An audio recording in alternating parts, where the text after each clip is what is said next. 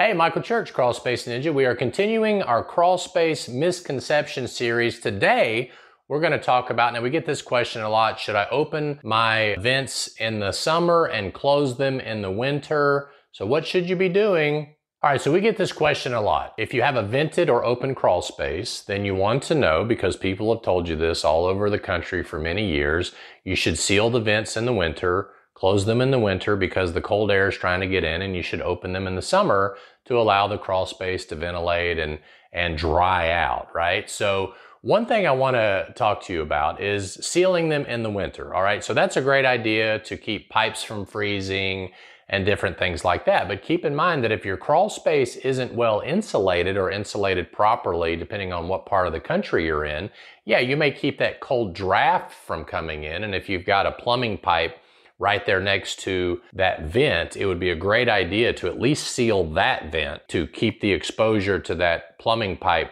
low so that it doesn't get cold and freeze.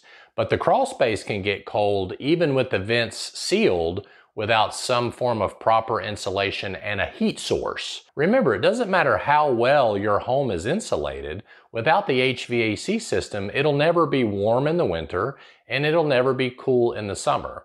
So that being said, you might want to seal the vents in the winter if your crawl space is open. I'm talking about an open vented crawl space. If it's encapsulated, they're sealed year round. Okay, so if it's sealed in the winter, you may also want to invest in perhaps a heated tape for those pipes that are especially exposed to cold weather. The other thing is, if your HVAC system is down there, some of us have a split system and part of it may be in the crawl space or up in the attic or wherever they put it, and then part of it's outside. If your HVAC system is down there, you turn on the heat, it's leaking the air, right? Even if your ducts are going in the crawl space, it's leaking warm air most of the time. Most HVAC ductwork leaks about 25%, and it's allowing heat to leak into the crawl space. Well, again, if your crawl space is not properly insulated, if you're just insulating the floor joists, then that cold foundation wall is going to rob all that heat out of the crawl space, even with heat leaking into that crawl space. So one of the things you may want to think about is perhaps insulating the walls to hold in that heat if you're going to seal the vents.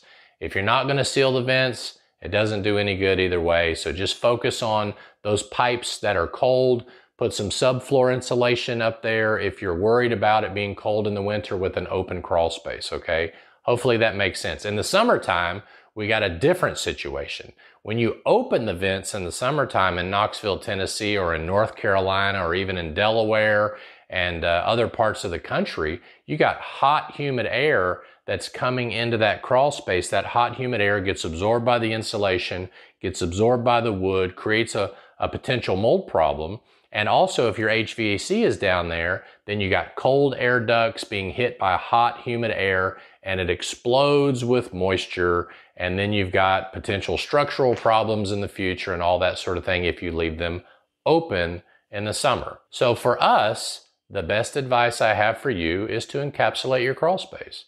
If you encapsulate your crawl space the way that we talk about, where you put the vapor barrier, the insulation on the walls and on the floor properly, overlap and tape, install a dehumidifier while also properly ventilating, that's going to control humidity. It's going to keep your crawl space warm in the winter and cool in the summer, and it'll create a conditioned environment. Last thing I'll say is, what if you had your AC on in your house and you went around and opened the windows, right? That air conditioning is going to be fighting against that hot, humid air that's coming in, and the hot, humid air is probably going to win, or your AC will never turn off. Either way, it's not a good scenario. Michael Church, hope you make this a happy and blessed day, and we'll see you later.